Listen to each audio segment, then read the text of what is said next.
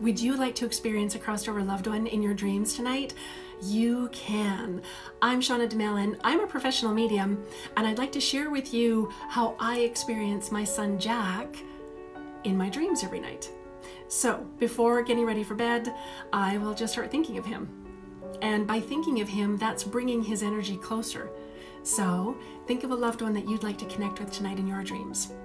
And just by thinking of them, whether it's your grandmother, your grandfather, a sister, an aunt, a fur baby, a child, whoever that is, just start thinking of them and their energy will start to come closer.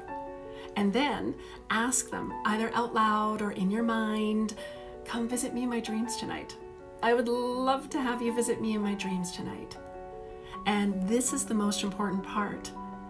Make sure you wake me up. So I will ask my son to come visit me in my dreams, and then I will always say, make sure you wake me up. Make sure you wake me up. So sometimes I'm just about getting up for the day and I'll wake up and he was just there. And I can feel the essence of him. I can feel happiness. I just feel warmth and this calm, beautiful energy. And sometimes I still hear him. Sometimes it feels like he's still in the room with me. And so that's how I experience my son Jack in my dreams. And now drop me a comment below. Let me know how your loved ones start showing up in your dreams.